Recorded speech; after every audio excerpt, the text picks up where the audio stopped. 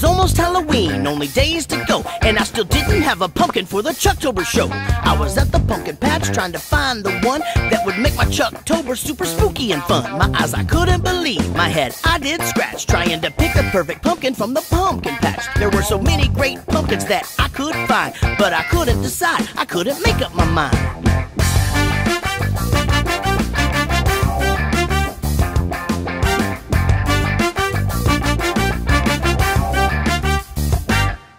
The sun was going down, it was getting late. I knew I had to make a choice and that it just couldn't wait. I had almost figured out which one I would buy when I saw something moving from the side of my eye. At first it was one, and it was two, and then three, and then all the pumpkins turned and started coming for me. My body started shaking and my knees got weak when they opened up their mouths and they began to speak. So I turned and started running, I was scared as could be when I saw all the pumpkins were a-following me.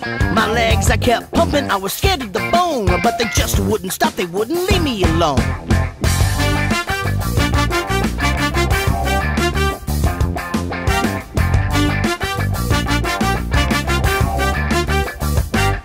Well, I ran through the town, but they kept up the pace. Then I ran through a field, but they continued to chase. I couldn't run anymore, I was one tired mouse, so I went to hide inside of an abandoned house. I put a chair by the door, I found a place I could hide, and then I heard a little scary sounding sound outside. Then they came in through the window, there was nowhere to run. I thought my story would be over, but it's not quite done.